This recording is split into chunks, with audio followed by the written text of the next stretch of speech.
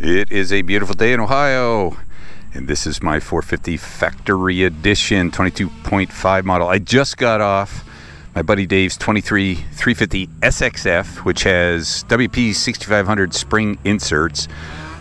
This bike is all stock, except I put the cone valves, my favorite set of cone valve forks on it. The ones I've put on my 19, 20, 21 450s. I've had these a couple of years, and I put them on this one. So this is a kind of a back-to-back. I haven't ridden this bike for quite a while. Let's see what it feels like after getting off a 350, which has been my favorite bike of choice.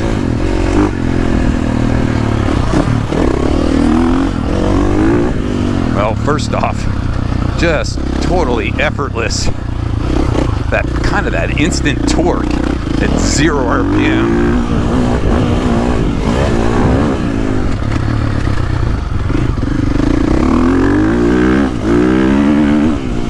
Yeah, it just, this is still in map 1. It just gobbles up the straights.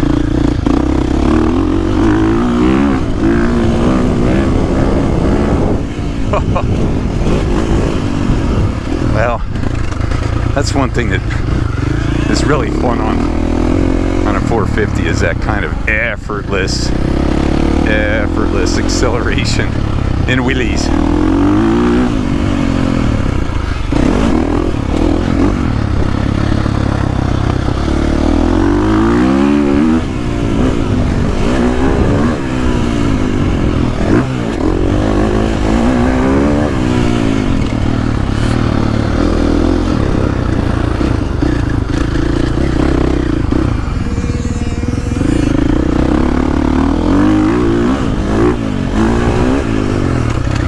Think what else. It honestly doesn't feel that much heavier.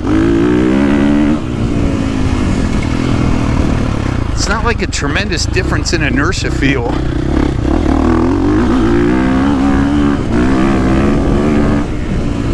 Just carries that front.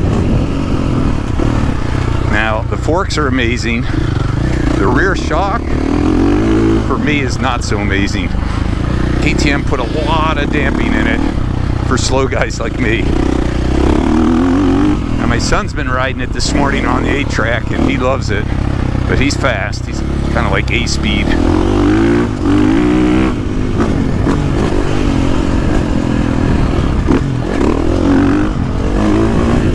But for me, I want a little more, kind of free it up a little bit in the back.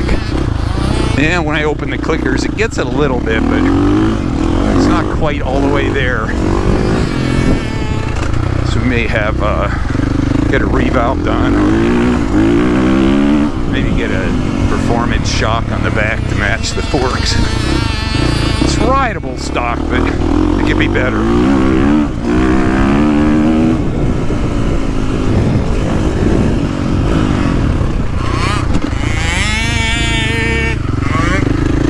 Yeah, these bikes are fun. Sometimes I think I don't want a 450 around, but even if I can't ride them that hard, they're still so much fun to ride. Just effortless acceleration. I really do like these new plastic, the way your boots grip, the new pegs. These cone valve forks are amazing. I do like the split triple clamps. Rear shock is good for fast dudes, but I want a little more comfort. But really, man, it's a fun bike. I think my son prefers it over the 350 today at Briarcliff. 2 big thumbs up.